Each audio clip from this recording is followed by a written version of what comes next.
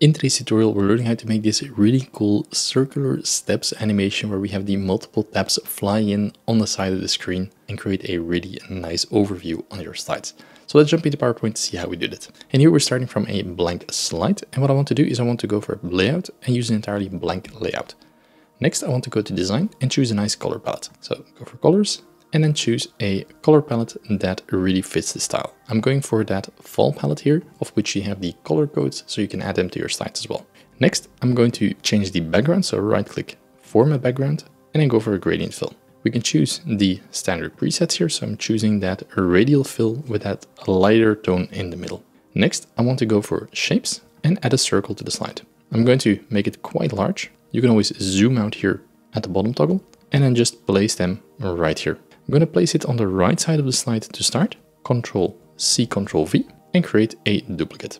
Now there's a shorter way. If you just press Ctrl-D and you place it on the right position, you just press Ctrl-D 3 more times, 1, 2, 3, and then you create copies with that same interval. You can select them all, and if you didn't do that, you can always align them and distribute horizontally to make them evenly spaced. That's what we want to create. Now here on the left side of the screen, we can see sort of the preview that we are working with. So you can play around with the settings or play around with the positioning to see if it works. I'm going to remove the outline for all of them.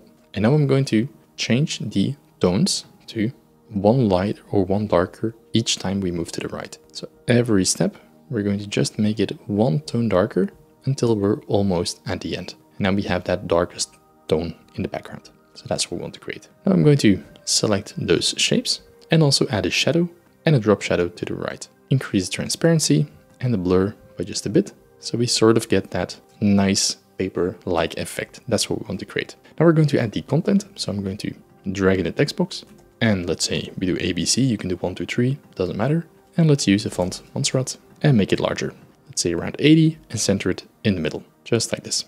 I'm going to use a subfont so it can be quite large and bold. And then create a second one, maybe in a semi-bold version where we have the subtitle. So let's say it's Lorem Ipsum, but we make this quite a few ticks smaller until it nicely fits in that part.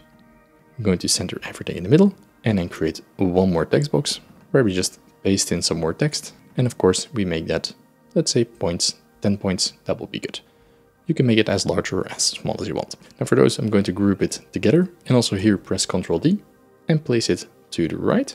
And then just press Ctrl-D 2 more times for that exact positioning. Now you can see we're sort of pushing the edge here on that slide. So what I'm going to do is I'm going to just select everything and drag everything slightly to the left until it nicely fits the slide. That's what we want. Then change the content to however you like it. I'm going to do A, B, C, and D. And also let's maybe do like an introduction here. So go for insert icons and let's do it target. If we're talking about 4 targets and place that on the left side, give that the darkest fill. And then maybe we copy one of those text boxes and give that the same content or color. Let's make it a bit larger.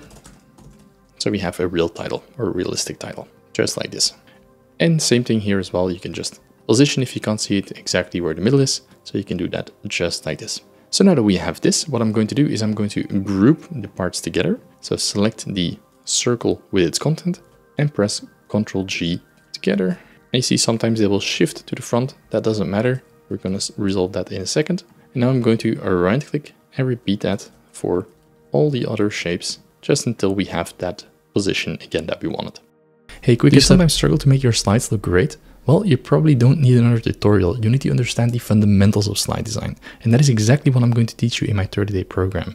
Now imagine you can take any slide and know exactly how to fix it and make it impactful and communicate with power and effectiveness.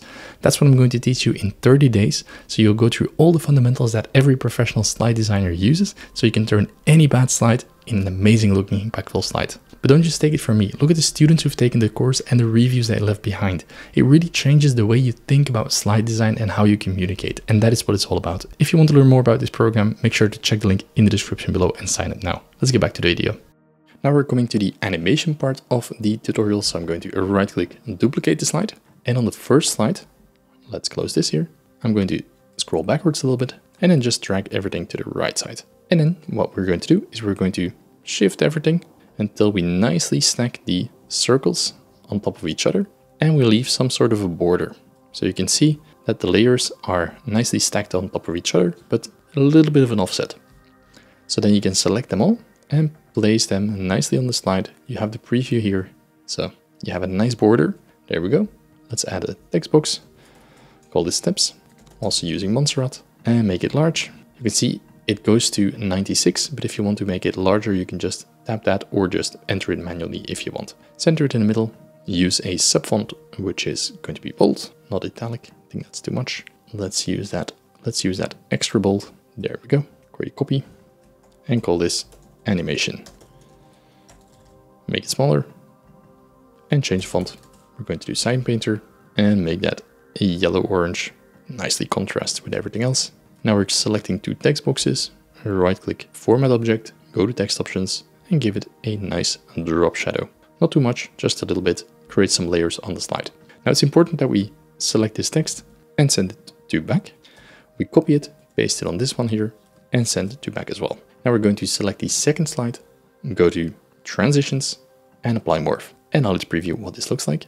And this is how you can create this really cool circular steps animation in PowerPoint in just a few simple clicks. And I think it's a very dynamic way of presenting some content on your slides. So thanks a lot for watching. If you want to learn more about PowerPoint and really become an expert and understand the fundamentals of how you work, I have a 30-day program that you can access via the link in the description below, and that will teach you all the fundamentals you need to become a professional slide designer.